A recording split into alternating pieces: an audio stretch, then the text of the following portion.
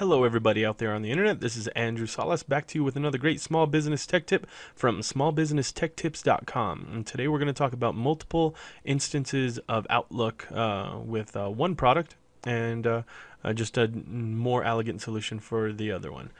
So I'm just going to bring up my Windows XP virtual machine here on my Windows 7 machine that we created previously on a different post.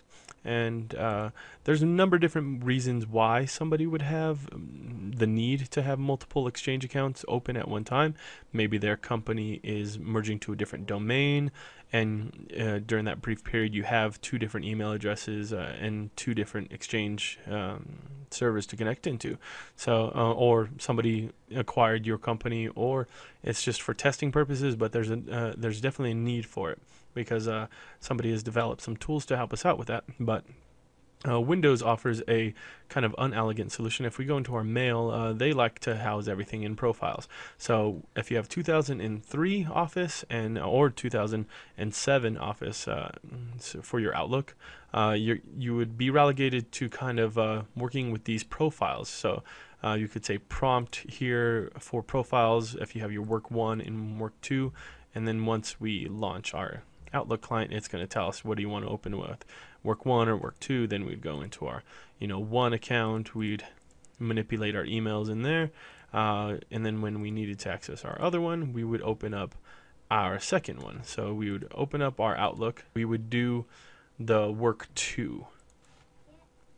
So once you have that up, you would manipulate your emails, and that's kind of how there's not a lot of give and take between those two.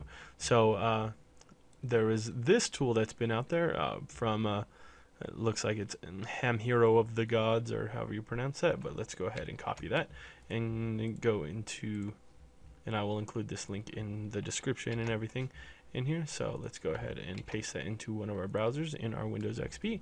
Looks like it's a zip file, so we could just save that to our desktop, open it up, and extract that file. Now what we want to do is create this kind of code to launch it here, and that's going to get us to run our second Outlook kind of profile here. So I will go ahead and open my first one. Let's say we'll always use Work 1, so I don't want it to prompt us anymore. So we'll say always use Work 1. So when I open my Outlook now, it's not even going to ask me, it's just going to open up straight into my Work 1 here. And you can see that here, mailbox is called Work 1. So we'll just have that open, and then we'll start to create this. Looks like you have your app path of this thing that we just downloaded. You want to find your Outlook full path and then the name of your profile. So let's go ahead and put this file in the shortest distance it could be, is in the C drive. So we could already have that here. Now let's find our Outlook program. So let's go into Programs, and we'll go into, what's the next one that it asks us to go into? Right here it says Microsoft Office, and then it should be in, this is where the difference would be. It would say Office 11 for 2003. Looks like mine says Office 12 because it's 2007 in here, and then we'll just find and make sure that our Outlook is in here, and there we have our Outlook exe. So let's go ahead and put together that path so it's in Microsoft, and you could just copy that out of here too. So you have your C program files, you have your Outlook, go ahead and just paste that in there.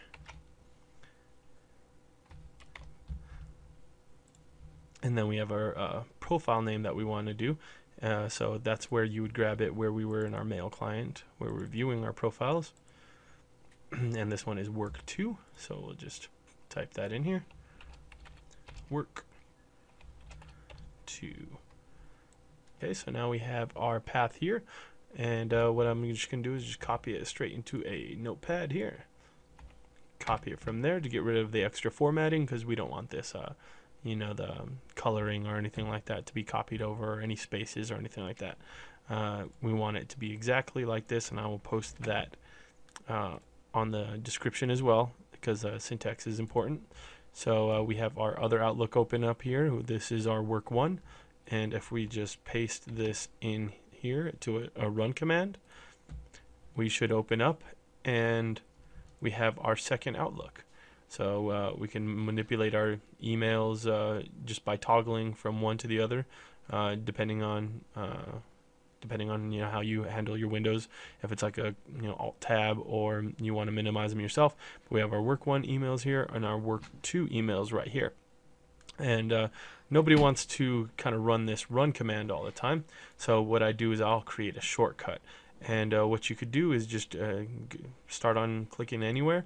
We're going to create a new shortcut and take that same path that's in our clipboard here, paste it into a shortcut, and we'll just type it as work